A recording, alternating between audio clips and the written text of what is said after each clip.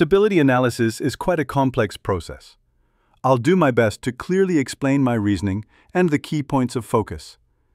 This video only covers a simple calculation and the basic construction process. The full procedure involves many more technical and detailed steps. If you have any questions or suggestions, please feel free to leave me a comment. Here's my approach to stability testing. First, I take into account that the most important factor related to stability is the center of gravity, CG, as well as the relationship between neutral point, NP, and center of pressure, CP, under the given wing and tail configurations. Once the center of gravity is estimated and set, the rest is mainly related to the wing and tail configurations. So, I'll start making adjustments from that part. Now, what's the relationship between the main wing and the tail? There's actually a practical rule of thumb for this, which is mainly determined by the area of the main wing. In the end, I work backward from the main wing area to arrive at the final stability results. While calculating the area, I also refine the detailed configuration of the wing based on the results, so that the overall stability can be further optimized. I'm still using XFLR5 for the analysis, and I'm basically neglecting the influence of the fuselage. The wing area is most closely related to lift, and lift is directly linked to stall. A microlight needs to have a permit to fly from the CAA, and under UK regulations, its stall speed in the landing configuration is defined as about 35 knots, or 18 meters per second.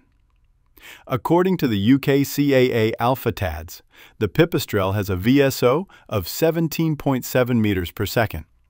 In the initial model, we can see that the stall speed is around 17.5 meters per second, corresponding to a stall angle of attack of 26 degrees. To convert this initial model to a Class 3 aircraft, we need to further increase the safety margin, allowing the aircraft to maintain a lower speed and a smaller stall angle of attack without stalling. So, what's the solution?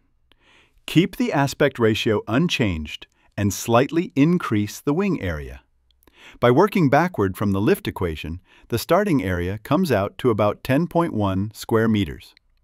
Increasing the main wing area S reduces the required CL max, which in turn lowers both the stall speed and stall angle of attack, thereby increasing the safety margin. After running the calculations and tests, the stall speed dropped from 17.5 miles per second to about 14.5 miles per second, while the stall angle of attack decreased from over 20 degrees to around 15 degrees, at the regulatory stall speed of 18 miles per second. This means the aircraft can now maintain lift performance at a smaller angle of attack.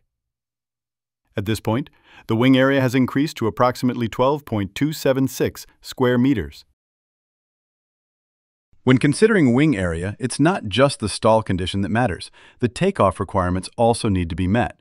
In the end, I take the larger value between the two as the final wing area. The takeoff rotation speed, VR, is roughly 1.3 times the stall speed, and the takeoff lift coefficient is about 85% of the maximum lift coefficient.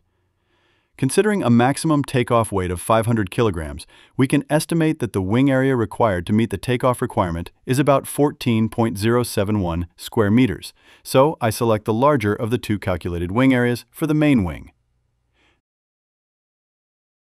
Next, we need to determine the size and position of the horizontal and vertical stabilizers. Here, S is the main wing area, L is the tail arm, that is, the distance from the center of gravity to the aerodynamic center of the tail. B is the wingspan, and CMGC is the mean geometric chord. In light aircraft design, there are some empirical formulas and reference values for these parameters. This gives us the initial tail surface area. Here, the tail arm and the tail area are not fixed values. They are two interdependent parameters. Using empirical formulas is, of course, the most convenient approach. But the most suitable calculation would be to solve it using an optimization algorithm that considers all results in order to find the set of optimal solutions under multiple constraints. I won't go into further detail here. Next, we further optimize the overall wing configuration, checking stability and improving flight performance. After entering the weight data, the center of gravity is located about 31 millimeters from the wing's leading edge. Using the point where Cm-Ho alpha slope approaches zero, the aerodynamic center is found to be roughly 280 millimeters from the wing's leading edge. This gives a static margin of about 18% of the Mach, mean aerodynamic chord, ensuring stability while retaining a certain level of maneuverability. However, in this configuration, the CLCD is not at its peak during stable level flight. This means there's still room to further improve efficiency. Considering the basic performance requirements of a Class 3 aircraft, the main wing uses a straight wing design, without any forward or backward sweep. Straight wings perform better at low speeds and also help reduce manufacturing costs. In the original model, the main wing's incidence angle was about 2.5 degrees. By comparing CLCD values, I reduced the incidence angle to 1 degree. Especially from the CD results, this adjustment slightly reduces induced drag and delays flow separation, further improving efficiency. From the calculations and tests, I applied a 3-degree washout at the wingtips, meaning the angle of attack at the tip is 3 degrees smaller than at the root. This washout reduces the risk of tip stall at high angles of attack while also weakening wingtip vortices, reducing induced drag, and improving the lift-to-drag ratio. Finally, regarding winglets, I made some comparisons. For low-speed Class 3 aircraft, induced drag is not particularly significant. The simulation results also show that the improvement is minimal, and adding winglets would increase engineering costs. By finalizing the main wing configuration, incidence angle, washout, and winglets, the theoretical performance is further improved, providing a solid basis for more detailed analysis. In the end, we test the dynamic stability.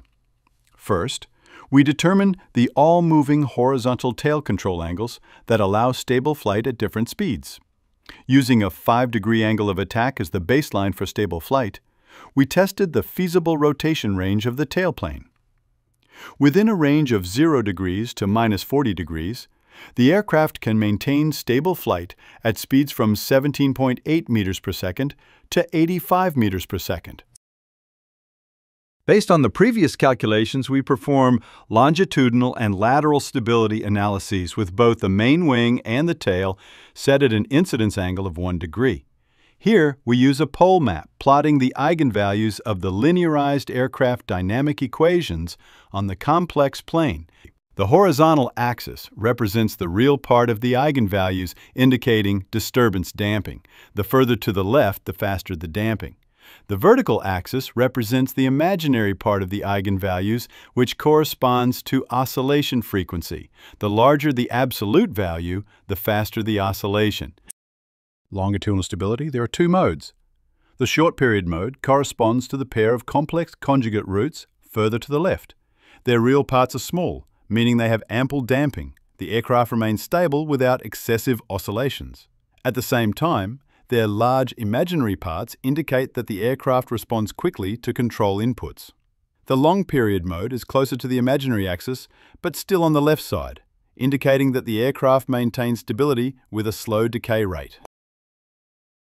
In lateral stability, there are 3 modes. The one farthest to the left is the roll mode, a purely real root indicating ample roll damping. The mode closest to the center is the spiral mode, slightly to the left of the imaginary axis, showing weak spiral stability. At large bank angles, there is a very slight divergence tendency, but it can be corrected quickly with trim. The other pair of complex conjugate roots corresponds to the Dutch roll mode. Since their real parts are to the left of the imaginary axis and do not cross it, this indicates moderate damping and stable behavior. After the stability analysis, we'll move on to dynamic calculations for the aircraft in various flight attitudes, in order to determine and optimize the propulsion system. Thank you again for watching. If you're interested in the L'Avion Idéal channel, or if you'd like to follow Leon's meticulous guidance, then don't hesitate. Subscribe to my channel.